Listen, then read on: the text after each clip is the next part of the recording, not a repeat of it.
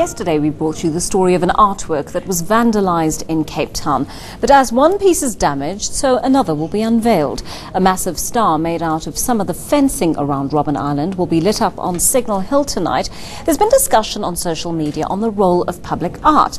I'm joined now by the Associate Professor for the Centre of Film and Media Studies at the University of Cape Town, Adam Haupt. Adam, thank you so much for your time this morning.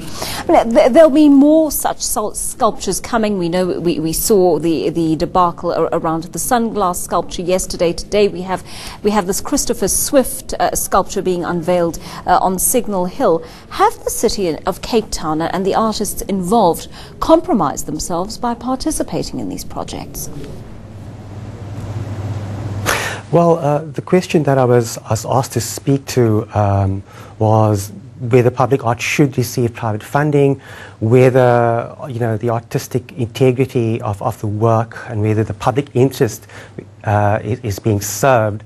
And I think, look, the quick answer to that is I don't think public art should be funded privately. I don't think that the City of Cape Town is doing enough to ensure that corporate entities are prevented from appropriating public space. The RayBan commercial dressed up as public art. The RayBan commercial is a good example of how the city seems to be allowing corporate access to the public space more easily, more readily than it allows civil society to access public space. And the Tokolos intervention, the Tokolos culture jam of the artwork is a case in point. It draws attention to the racialized inequalities in the South African context, but also the unequal access that various citizens have to public space. Are artists resorting to private funding simply to be able to create because they wouldn't otherwise be able to? Well, I think the big issue is that we need clear policy on how public art should be dealt with. How do we ensure that the public interest is served?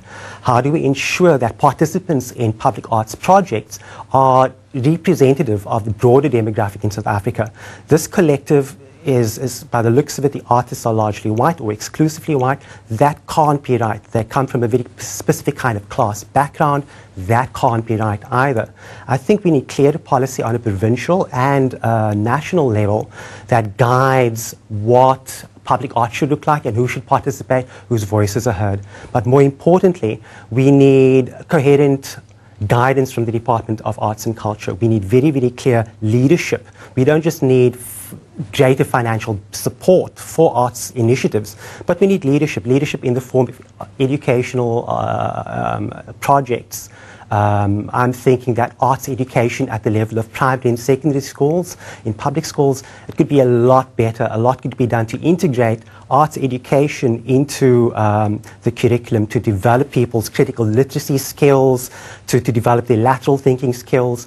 Arts and humanities education these are important elements of developing a full-rounded student, but also a full-rounded citizen who is critically literate enough to participate in debates about the common good in a functional democracy.